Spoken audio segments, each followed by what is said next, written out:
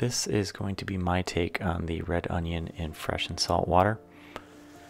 So here I have a slide. I'm going to set that to the side, and I'm going to pick up a red onion. Now there are two layers that you can peel off of this. The first layer that I'm going to show you is the wrong layer. It's the inside one. It peels off super easy and it has no purple in it. You do not want that.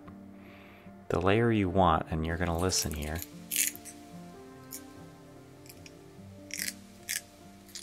that sounds like tape getting peeled, and it should have purple on it.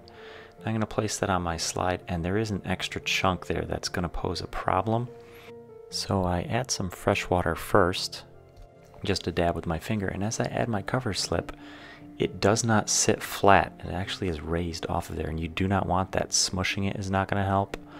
So I need to cut off that extra little white piece that's there.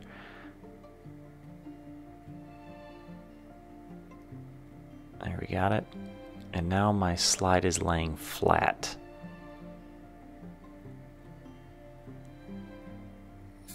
So now I will place it under my microscope, under low power, stage all the way up, power on, and center my slide.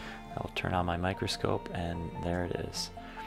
Now as we look at this slide, we can see the cell wall, which is the dark outer layer. The purple section is going to be our cytoplasm, and inside there you can actually see little circles, and those circles are the nuclei that are inside that cell. So now I'm going to make up some salt water, and this is the technique we use to remove that water I added on earlier. You put the salt on the right side, and then I place a paper towel on the left side, and it's going to draw that salt water through. And as you see, this is sped up. It does dramatic changes to the cells, and you can see that that salt water draws the water out of these cells, and you can see them shrink down. The cell wall remains the same size, but the inside shrinks down, and we do call that plasmolysis. And that is a shriveled up onion cell in salt water. Now I'm going to remove the salt water with the same technique, but this time adding fresh water, and we should see these cells swell back up, back to their original size.